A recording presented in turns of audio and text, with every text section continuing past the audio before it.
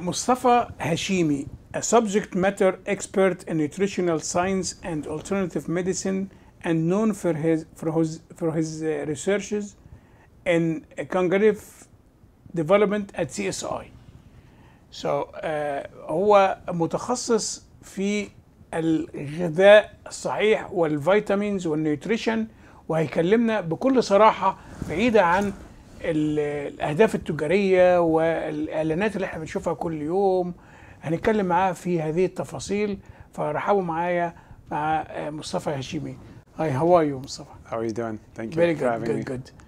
This is considered like, this science is like relatively new. I mean, it's not like from 100 years ago. Yes, correct. I mean, the subject on this, like, you know, we have seen this year. I mean, recently, everybody's talking about diet, nutrition, food, vitamins, supplementers. You know, it's all this stuff is new, barely new, right? It's relatively a newer science, correct? A newer science. Yeah, and also one of the most controversial sciences. So, for example, with biology, with physics, you know, with physics, you pick up a rock, you know, gravity is going to pull it down. No one changed this view. This view remains from day one. It's been proven over and over again. Wow. Nutrition is the only science where 20 years ago they told you eggs are bad for you. Don't eat eggs. Now all of a sudden, 20 years later, okay, it's okay to eat eggs. No other science does this. It's really nutrition. Very confused. You know, confused. A lot of every day we see something new. Yeah. So yeah, it is one of the most controversial sciences. Yeah. But I think the disconnect is really not in the research and not with the science itself. A lot of the researchers and the scientists in the field, they agree on many things. Yeah, there's going to be small differences here and there. Overall, everyone's in agreement. I think the confusion comes with the general public. And then the reason for that, according to my understanding, what I've seen, is because of mostly the media and the health and food industry itself. Exactly. Yeah. But why is nutrition is so complicated, and why do so many experts offer, you know, different views?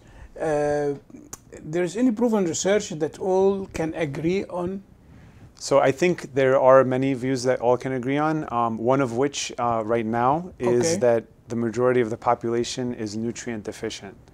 So we're eating a lot more food now than we were, say, like 100 years ago. Oh yeah? But our deficiency is higher now than it was in the past.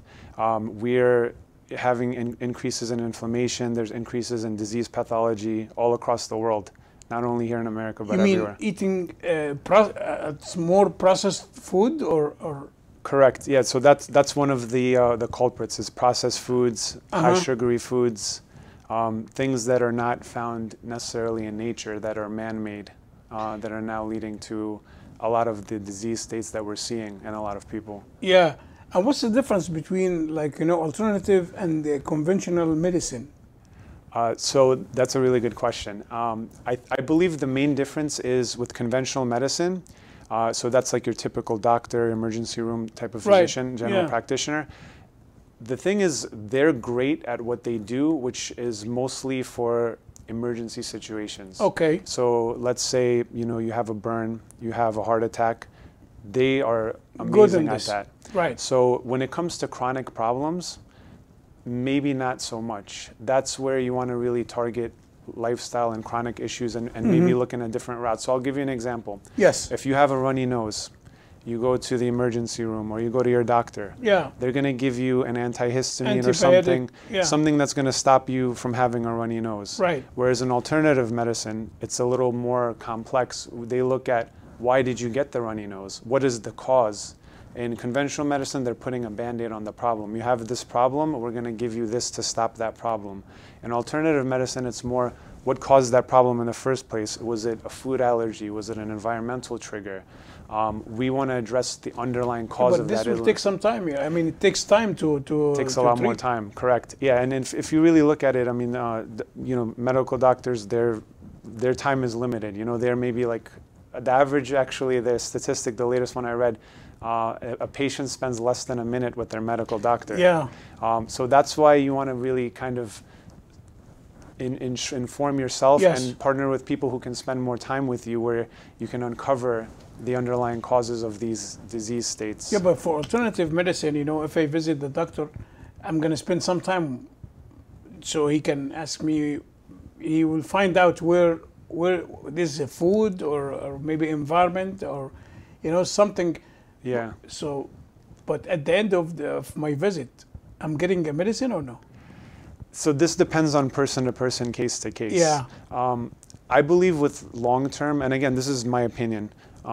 It's not based on, I'm not quoting anybody here. So I believe that if you have a chronic problem, like let's say you have diabetes, for example, right?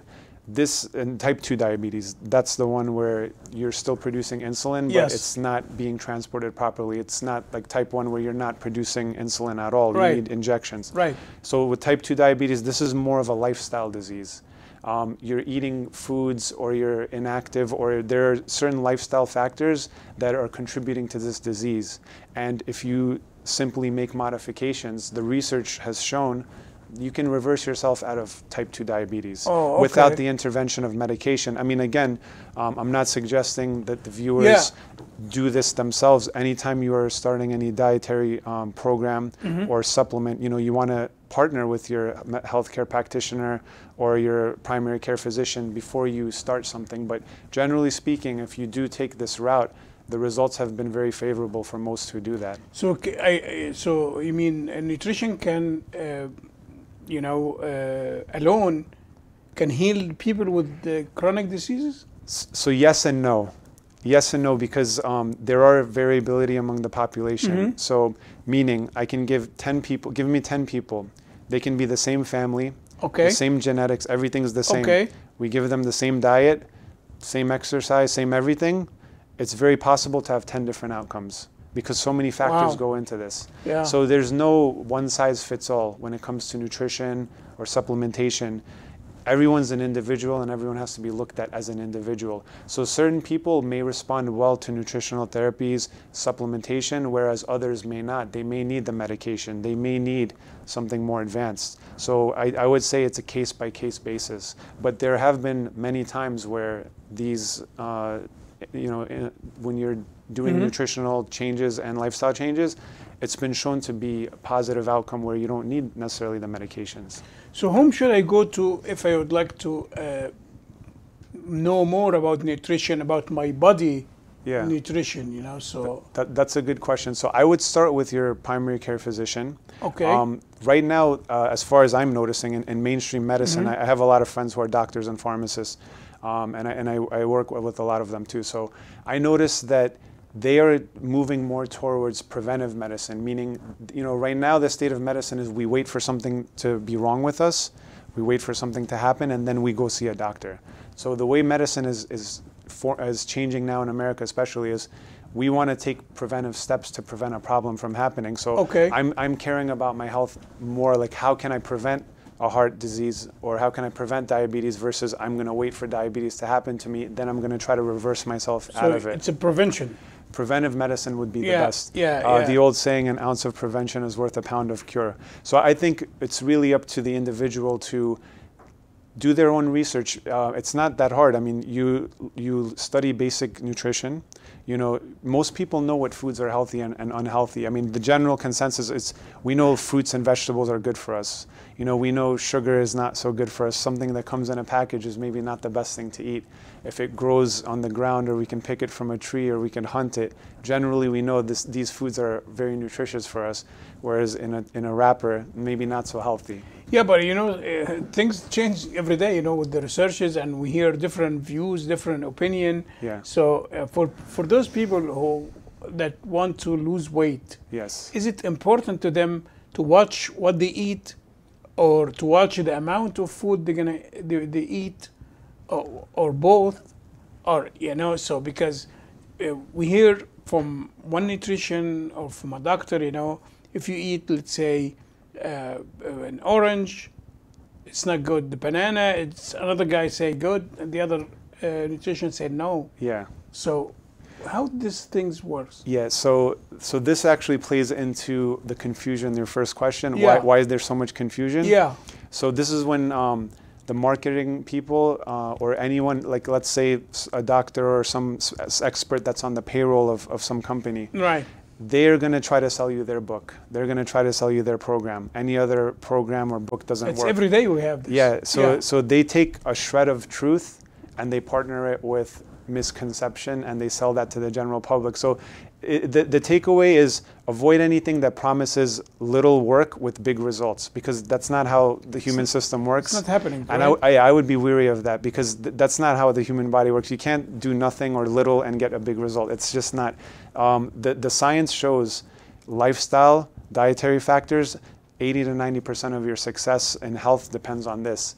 Then when it comes to supplementation or medication, yes, maybe 10% it can help you. But it's predominantly your lifestyle and dietary factors that are going to play a role in this. And when it comes to, like you mentioned, the banana and the orange, yeah. So we can get into the physiology of that, but generally speaking, we know like those are healthy foods for us. So if I'm talking to the viewers and they're telling me, is it okay to eat a banana and orange? I would say that's a better choice than a Snickers bar or, you know, some ice cream or something like that. Okay. If you're going low carb, then, you know, there are implications where you maybe don't want to do that, because it can kick you out of a diet that you maybe heard of, ketosis, a keto diet. So if you're doing high carbohydrate, it may take you out of that. And how about those, vitamins? I mean, or supplements. Are they enough for someone to live on it? So again, a really good question and a lot of confusion. Ideally, and most experts agree, you're going to take most of your nutrition from your food. So that means eating lots of a variety of fruits and vegetables, whole grains, nuts, seeds, animal proteins, depending on your view and your ethical and nutritional values. Then you're obviously going to run into some kind of nutritional deficiency. Like right now, the big one is vitamin D. You may have heard of. Across the country, everybody's vitamin D deficient. It plays a role in your immune system, in your mood, in your hormone regulation. So I would say start with trying to get everything from your food, and then you can partner with your doctor. You could do some blood work to figure out what you're deficient in. And if you're not sure, or you don't have the time or the money to do this, I would say a good multivitamin, it's kind of like an insurance policy. It covers your gaps in your diet. So it's not going to make up for a bad diet. Like, you can't eat McDonald's 3 times a day and take a multivitamin and think I'm going to be healthy. It doesn't work like that. Oh, okay. It's going to be that you do your best to get everything from your diet, and then whatever gaps you have, the multivitamin or whatever vitamins or minerals you may want to take would fill in your deficiencies. Yeah, so I don't have to get take a B12, vitamin D, whatever is multivitamins, Centrum, it's too much, Yeah. I mean, when I go to the vitamin shop, it's too much confusing, and everyone over there trying to sell something. So so the thing, that's where it comes to everyone's an individual. Okay. And different strokes for different folks. So depending on you, like, you really kind of have to do the footwork and see where your diet takes you and how you feel, and different supplements do different things. So most disease states, and again, this is agreed upon in the alternative community as well as the conventional medicine, most disease states come from nutrient deficiencies. The majority of them. Oh, okay. We're not getting certain nutrients, we're deficient in certain things that are leading to immediate disease states or long-term disease states. I see. So if you fill in these deficiencies, that's where the whole supplement industry came from, is, people were getting, sailors were not getting access to produce, and they would get, bleeding gums and swollen gums, and they'd get scurvy. And that's how we found out of all these diseases, and that's where the FDA stepped in, and they made the minimum recommendation for all your vitamins and minerals. Every day, our bodies don't produce vitamins and minerals. We have to get them from food or supplements. Every day we need a certain amount to balance different systems in the body. So when I go to the vitamin shop, when I pick any of the vitamins, how do I know this is like FDA, or how do I know if I read in what part it's too much written on? Yeah, so for me that I work in the industry, yes, it's confusing. So I can imagine for the general public how confusing it is. So the FDA, they also can't seem to agree on a lot of things. So right now, like we just mentioned, the vitamin D. So everybody's vitamin D deficient, and the FDA recommendation for vitamin D is extremely low. It was, for many years, 400 international units. Now they raised it to 500 international units. Most experts still believe that's extremely low. You need a lot more than that, generally speaking. Wow. So how do you know which vitamins are good and that? So the FDA doesn't regulate vitamins or minerals. They're considered a dietary supplement. So a dietary supplement is basically like a vitamin, a mineral, an amino acid, an herb, anything that's orally consumed that's not either a drug or food. With my company, for example, and a lot of the people in our industry, we want the FDA to regulate, so then we can have that standard. But the problem is, I mean, there's a lot of political variables here involved as Absolutely. well. So I'll give you an example. So like, let's say with fish oil, there's thousands of studies. I think fish oil is probably the most studied dietary supplement on the market. Well over thousands of studies on fish oil with the benefits. We know it's good for brain health, eye health, cardiovascular health, joint health. It may help children with focus. So the FDA, they have a fish oil product, right? So the old adage, if you can't beat them, join them. They sell a fish oil called Lavazza, which I believe retails for about $80. Whereas if you go to a regular vitamin store, you can probably get a good quality fish oil for about a quarter of that price. So that's where these kind of things play in as well. So how people know about that? I mean, I would say, stop into, well, first of all, speak to an expert in the field who can recommend you something. Right. Do your research, because I think the best way is knowledge. You just seek knowledge yourself. I mean, it's your health, so like when you buy a car or a house, you do your research. You don't just buy the first thing on the market. Exactly, So same thing with your health. You Right. need to do some research, find out which companies are reputable, which companies meet label claims, and which ones have the fewest binders, fillers. And you can talk to experts at at many of these stores. They have people who are knowledgeable in this topic, and they can answer these questions or for the you. FDA website recommend what? So FDA, it's kind of tricky because with their recommendations, they give you the minimum recommendations to prevent a disease. So like, for example, with vitamin D, they'll give you the minimum amount to prevent rickets.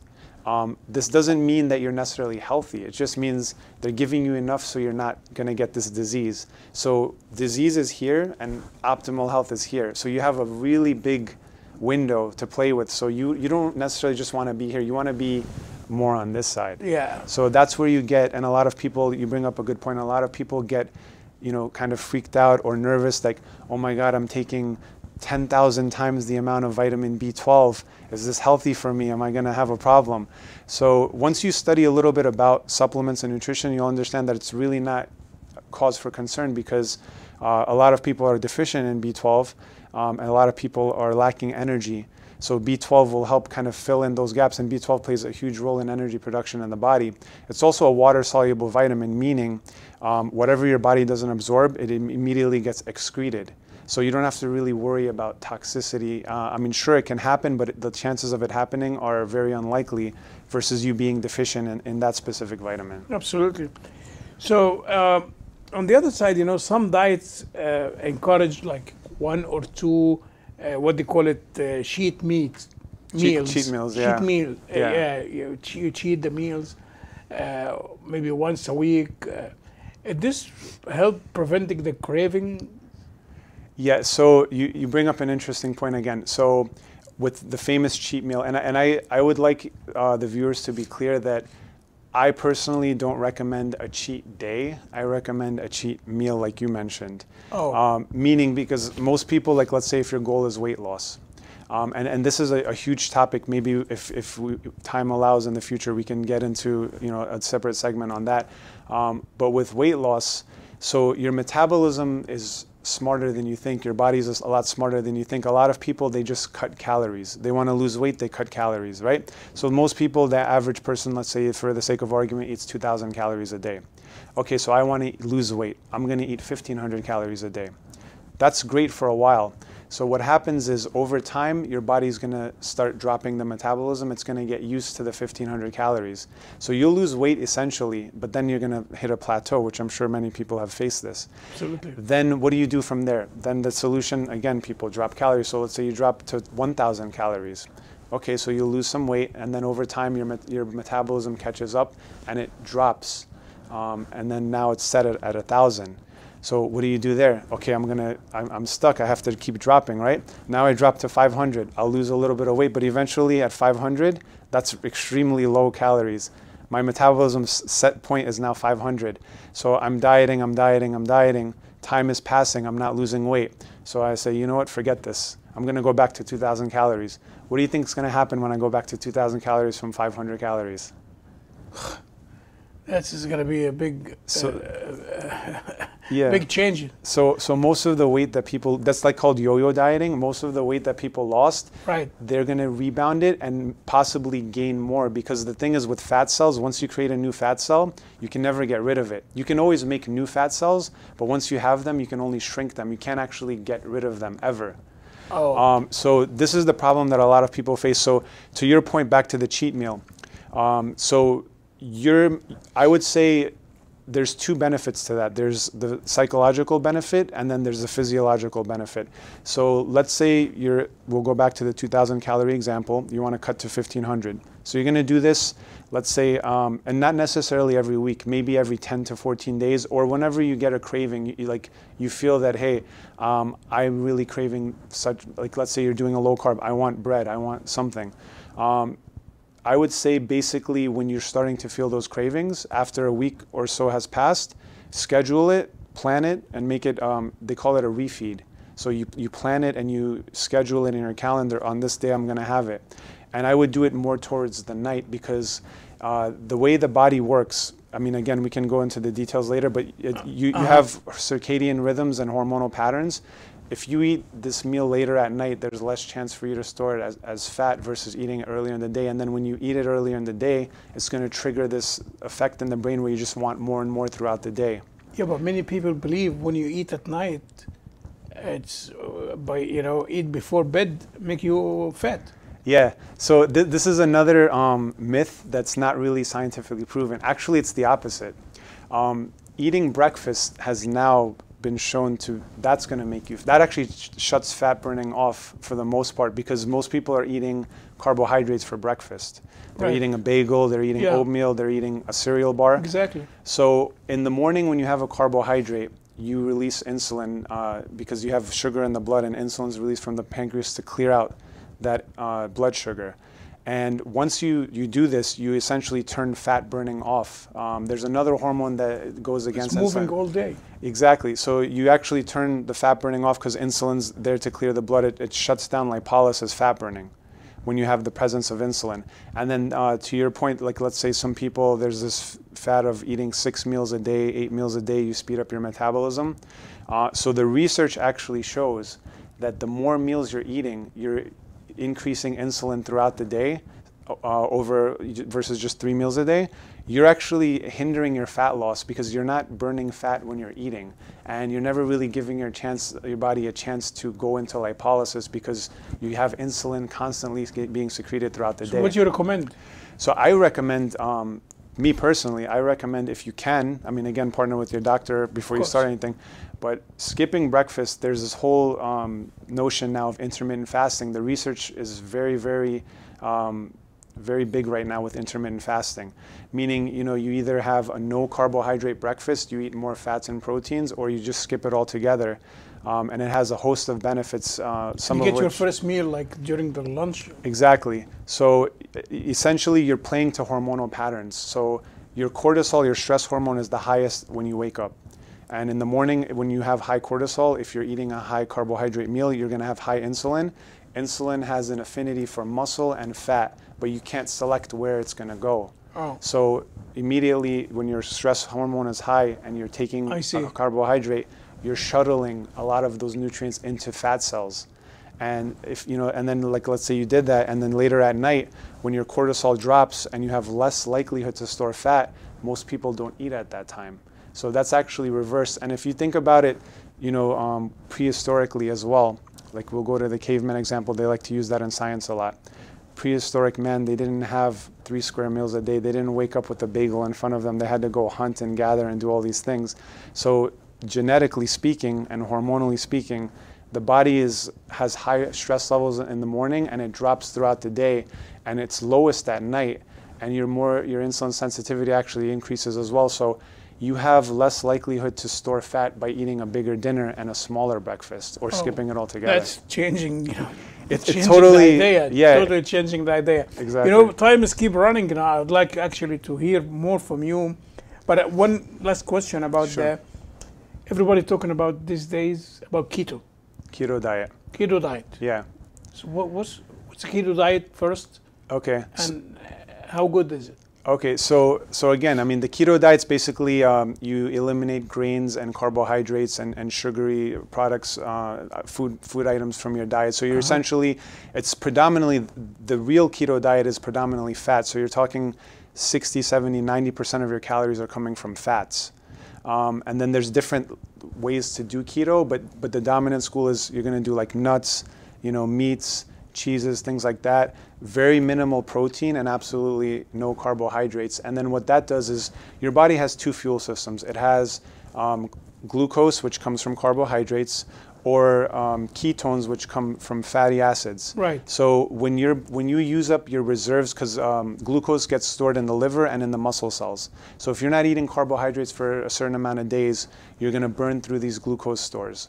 Then eventually you're going to tap into your own body's fat for fuel, and you'll start burning these things called ketone bodies. You'll produce those will be your energy source.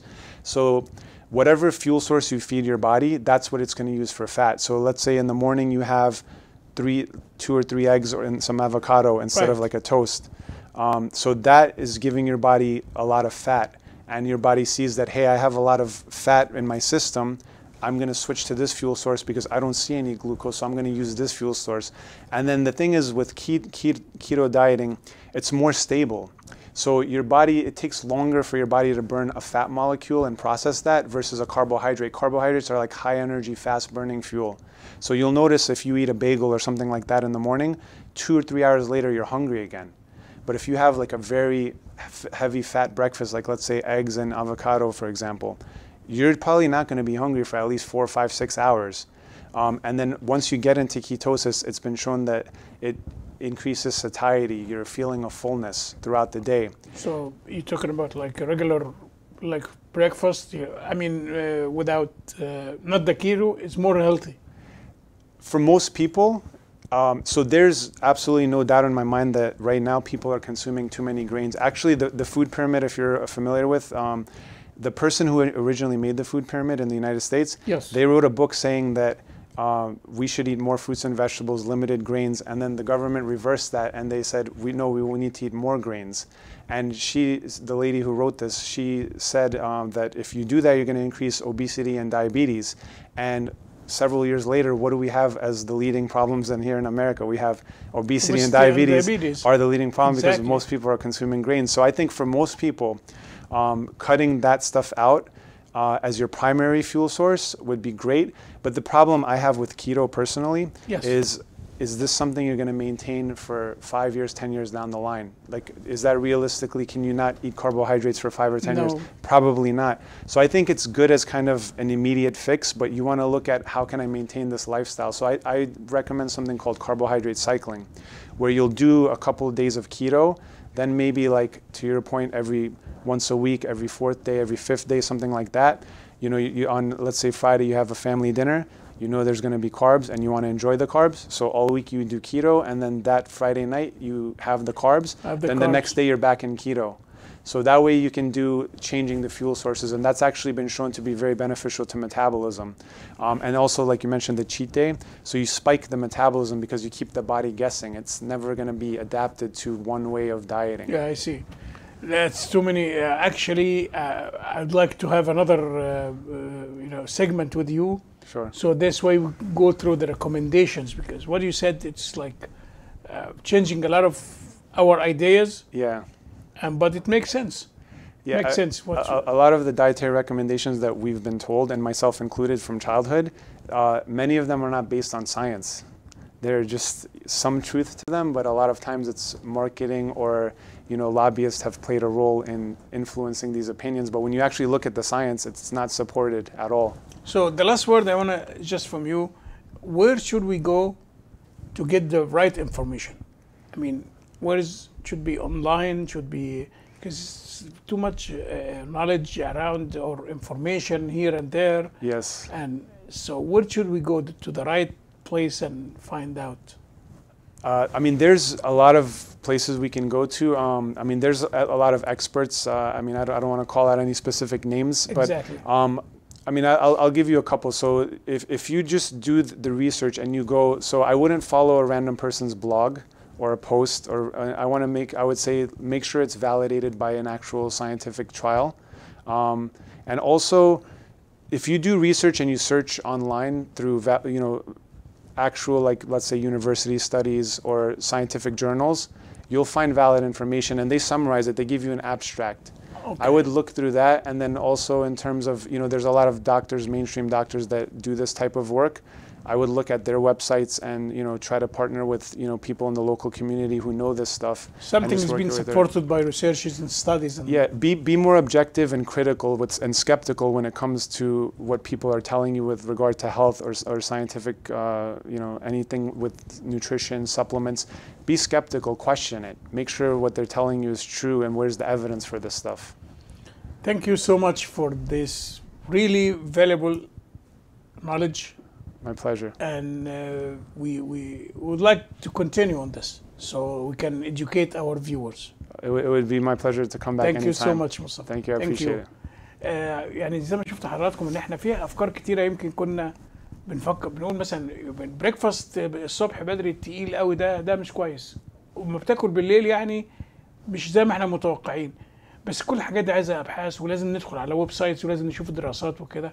ف يعني الموضوع عايز بحث اكتر واكتر، مش مجرد نتبع اي دايت او اي حد يقول لنا خدوا دي عشان تلوز ويت. وانا في رايي الخاص يعني المتواضع ان احنا لو كلنا باعتدال ولعبنا رياضه كل الامور هتتحل.